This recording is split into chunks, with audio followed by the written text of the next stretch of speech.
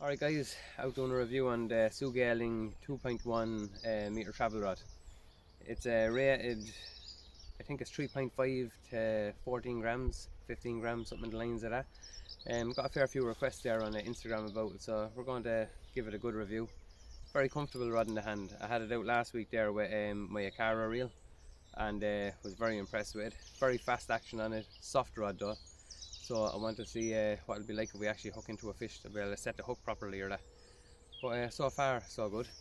And I'm starting off with this guy, so the X-Zone Swammer, Mega Swammer, 5.5 inch. So we're going to try him there for a while, have a 5 gram jig head put onto him. So it was nice to find one big enough there that'll go into it. And we'll try a few of the slacks out here now. The river's after getting a bit of speed there back up into it. It's after rising a tiny bit there with the rain over the last few days. Hadn't got much rain at all, but it's after putting a nice current on it. So we'll target a few of the slacks if we can. Fingers crossed we catch something, and if not, sure, at least we'll get the feel for the rod. Right, let's go to it. Right, so a couple of nice little slacks here in front of me. A real big one. Hopefully we'll get a pike quick enough now. The trigger on this rod is absolutely brilliant. It's better than some of the more expensive rods I have. Just very comfortable in the hand. The trigger, the reel, everything just sits real nice together.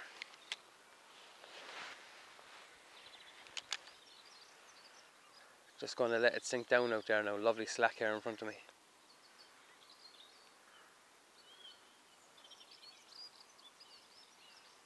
You can really feel the tail working on that lure. So it's going to be throwing off a nice bit of vibration. If there is one around, he'll know it's there. Has to be a pike in this slack though. Absolutely lovely looking water here. I'm not a fan of dead baiting or anything. I get bored doing it pretty quick. But I might have to come down along here and try it out. If we don't get anything on the lures.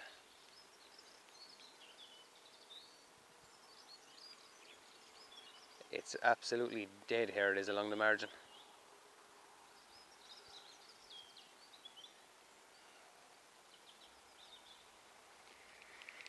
Just give a cast up to it.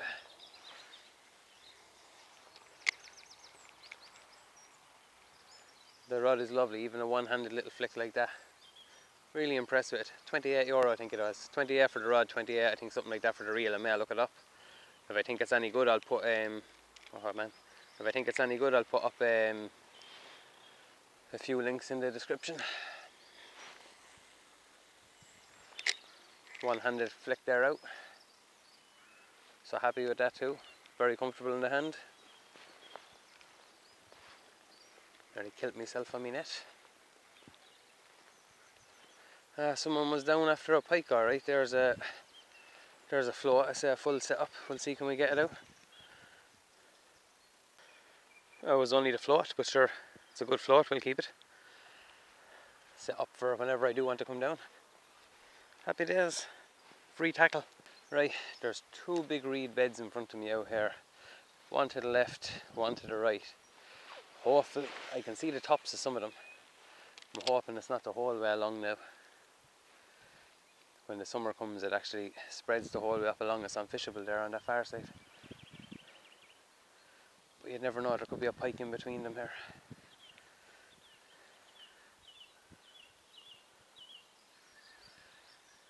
Lovely slack all up to me right now in a minute. I'm really enjoying ooh.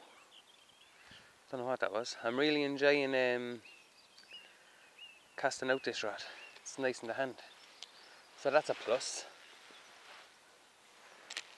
The reel is very comfortable in the hand too. Here where you're palming it, and even the knobs are very, very... Oh man, I'm cutting weed. I'm going to lose everything. What the hell did I just pull up out of the river? A fucking tree. Oh no, thought I lost everything. Thank God.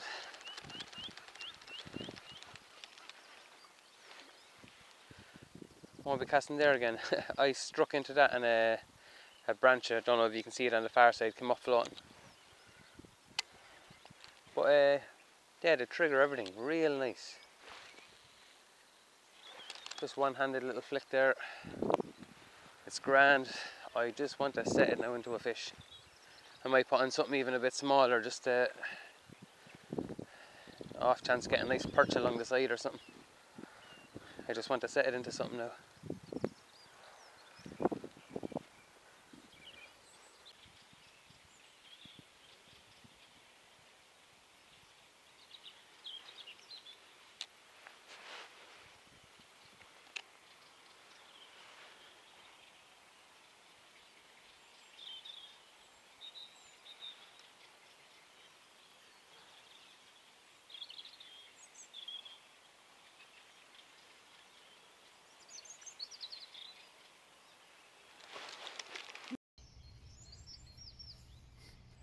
Lovely little guy. Says he had it swallowed, he had. But delighted to get him now on that rod. We won't keep him out too long now, and we'll just slip him back. We had to catch fish. Alright guys, absolutely raging there where I seen the video died. The camera just died off right as I struck into the fish. Good, but sure, what can you do? I was out for about three and a half hours, I'd say, when that happened, so just wasn't paying attention to the battery on the camera. But anyway, it's a video about the review of this rod, not catching fish. The trigger on that rod, as I said it a few times now, is absolutely lovely. Real nice, real comfortable in the hand no matter which way you hold it. Great plus for the rod. That reel, I'll put a description down below for that straight away, because I can't really fault that reel. Absolutely, it's a gorgeous looking reel. I don't know if you can see it there with the light. I'm up in my attic there, just setting up the place there. But gorgeous looking reel. The brakes do everything they're meant to do. The tension does everything it's meant to do with the tension knob. It's a little bit on the loud side, but if that's all I have to complain about it, I'm delighted with it. So it does everything it's meant to do. The drag, everything, perfect. So as I said, I'll put a link down in the description for that. The rod, nice fast action tip on it there, so there is. Bounces back quick enough if I don't break it off the other side. And it's a soft rod. I wouldn't be going swinging mad lures or anything around with it, but it's only rated 3.5 to around 14.5, 15 grams.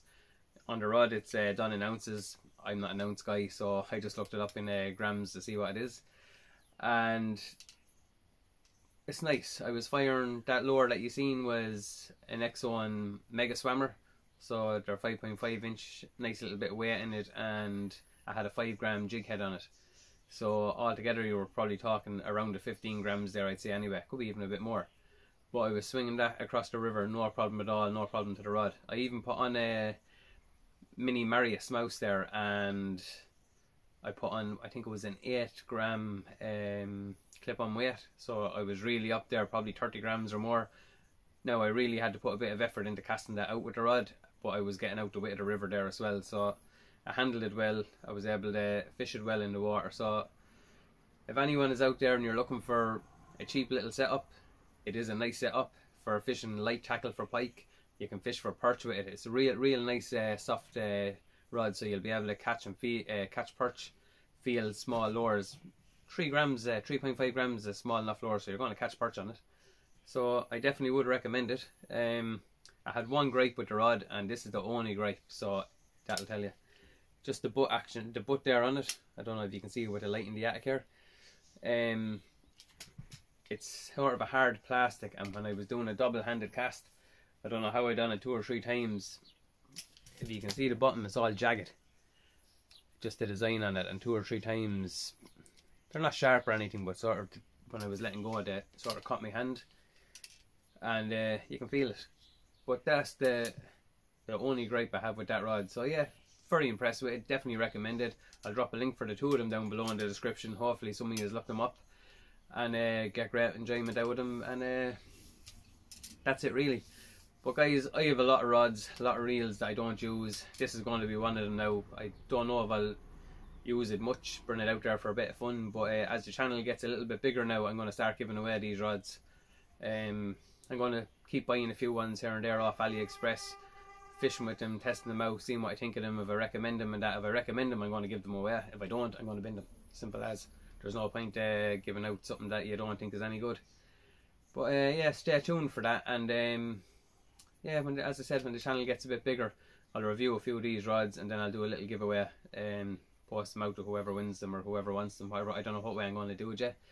But as you can see, I'm in my attic. I'm setting it all up here now at the moment.